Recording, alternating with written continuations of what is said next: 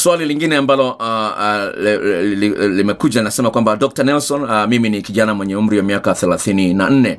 Ndoa yangu ina miaka 4.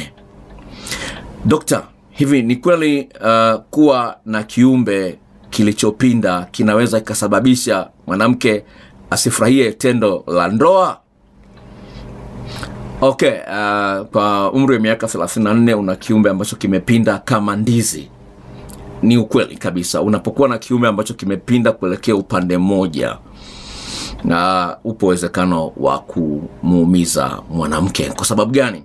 Utakuwa unatoa msuguano kwenye eneo moja tu, alafu mwanamke hafurahi tendo la ndoa, kwa sababu unatakiwa unatoa msuguano katika maeneo mbali. Sasa iwapo unachelewa kumaliza, hali kama hiyo inasababisha mwanamke kwenye saikolojia yake, kwenye akili yake, anaona kwamba akiangalia tu kile kiumbe chako kilivyopinda, tayari anajua kwamba hapa mimi sitaridhika. Kwa hiyo ile hali ya kuliweka hilo jambo akilini inasababisha anashindwa kutoa vile vilainishi vya kutosha.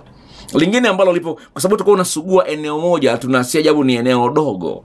Sawa, mwanamke huyo atakuwa afurahi tendo la ndoa. Kwa hiyo moja kwa moja atajumlisha, ataona kwamba kwa sababu una tatizo hilo la kiumbe kilichopinda inasababisha hali kama hiyo kuwepo. Sasa ile dawa ambayo nimeshaizungumzia hapa mara kadhaa, ambayo inaweza kuongeza urefu na unene wa kiumbe, haiwezi kuongeza urefu zaidi ya inchi 3 na unene inchi 1 ongezeko la kudumu.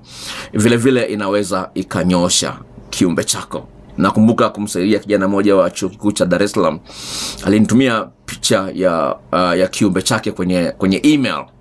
Ilikuwa imepinda kama bomba kuelekea chini. Sawa, niweza kumsaidia huyo kijana.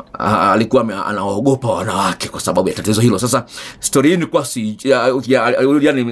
hakunipa feedback kwamba ilimsaidia, lakini rafiki yake ambaye alikuwa amekuja field manispaa ya Mwanza alikuja kanisimulia, kwa sababu alikuwa anahitaji dawa hiyo kuongeza urefu na unene wa kiumbe chake. Kwa hiyo naomba tuwasiliane kusaidia kuondoa hiyo kero ya kiumbe ambacho kimepinda. Kama uko mbali na kutumia dawa na maelekezo yake yamechapishwa kwa Kiswahili, ni dawa ambayo haina madhara, yamefanywa utafiti wa miaka 14 na utaanza kuona mabadiliko kwenye wiki ya 3. Inafanya kazi polepole sambamba na kasi ya mwili kukua katika hali yake ya kawaida, na ni tiba ya kudumu. Naomba tuwasiliane katika hilo. Swali lingine ambalo nimelipa kichwa cha habari, mchepuko wa chachamaa. Dokta, naomba unisaidie. Mimi ni binti mwenye umri wa miaka 24. Nimekuwa natembea na mume wa mtu, huu ni mwaka wa 2. Huyu mume wa mtu amechachamaa, anataka kuzaa na mimi. Dokta, naomba unisaidie. Manake naona nikizaa naye nitashindwa kuolewa huko ninakoenda. Na vile vile inaweza kuletea shida upande wa mke wake akigundua kwamba nina mtoto wake. Nifanyeje? Na kumwacha siwezi. Sijui kwa nini unasema kumwacha huwezi. Kumwacha unaweza, ila shida ni kwamba kutokana na msaada anaokupatia wa kiuchumi, unaona kwamba utaweza kuishi bila msaada wake wa kiuchumi. Lakini all in all, iwapo anataka wewe umzalie mtoto, basi mueleze wazi, kama unataka nikuzalie lazima unitambulishe kwa mke wako. Likimshinda hilo, basi mwambie na mimi siwezi. Kwa sababu gani? Nitakapokuwa nimezaa na wewe, hii haitakuwa siri. Unitambulishe kwa mke wako aliyajue kwamba kuna mtoto huku. Kwa hiyo na vile vile itamaanisha kwamba vile vile utafaidika zaidi. Kwa sababu gani? Utakuwa kama ni mke wa pili. Kwa hiyo utakuwa na haki ya kulala naye usiku mzima. Sasa hivi nachepuka masaa ambayo of course ni ya mchana.